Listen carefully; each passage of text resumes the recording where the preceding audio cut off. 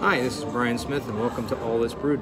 Today we are in Pale Fire Brewing Company in Harrisonburg, Virginia, and happy 4th of July, everybody.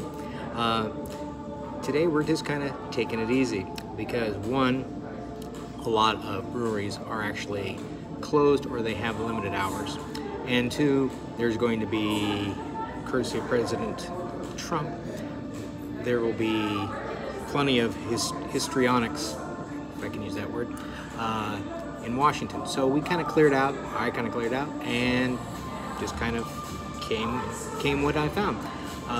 Harrisonburg is also the seat for James Madison University, so I figured be a fairly quiet